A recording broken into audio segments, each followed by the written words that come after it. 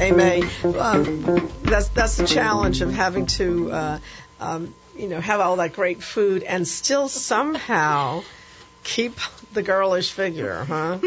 So do you have any thoughts about dressing for the holidays that kind of provide a little bit of flexibility?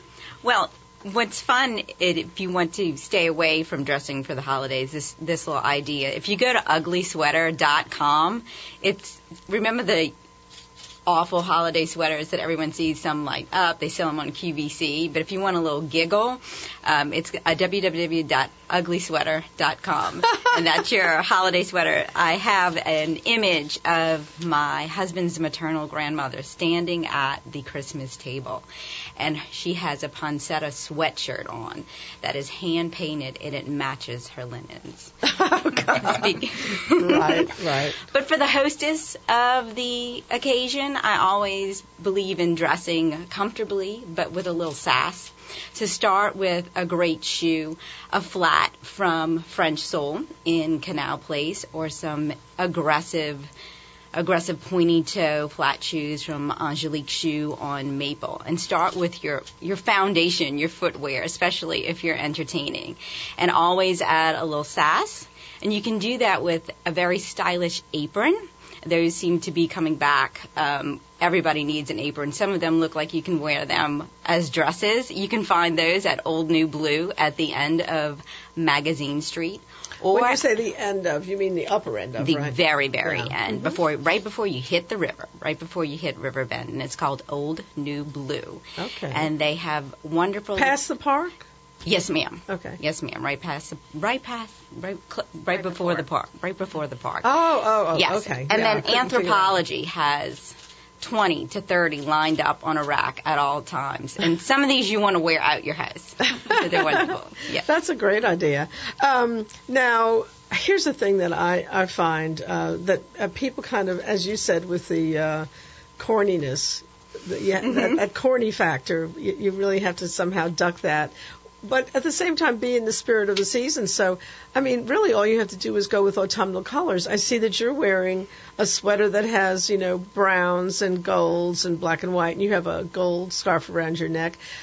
If you just go with the color, I do that a lot. I really am so seasonally oriented. I don't know why, but I like to take pleasure in the fun of the season. So the colors are just a big factor. Well, the temperature change, I think, directs us on how we want to dress. So you feel more in the spirit of the holidays. So you're going to wear rust, you're going to wear oranges, you're going to wear grays, you're going to wear textures that add a little extra oomph.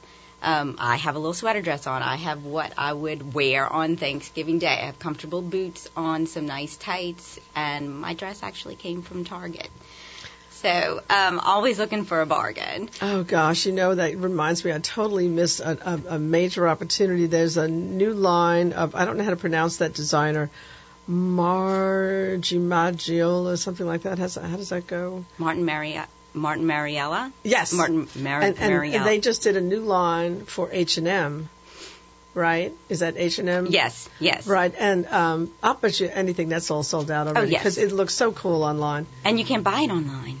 You couldn't buy it online? No, ma'am, you cannot. Ah. But you can find great little, if you haven't bought your Thanksgiving outfit, I would suggest starting, Saks has great, Chico's has great little outfits. If you don't like a little dress, you can get a colored skinny pant and jeans that they have at Target if you want to spend a bundle. Wear a loose sweater on top. Yes, and something that you blouse. can layer. Because if you're in the kitchen and if you're in and out, you don't want anything hanging. You don't want a scarf. It's going to get in your gravy. You don't want anything too glamorous that might get a little whipped cream on it at the end of the day. Right. But a little soda water will take That's all that out. I never wear a scarf when I cook, just for that reason. No. A little sequin vest. Exactly. That works much better.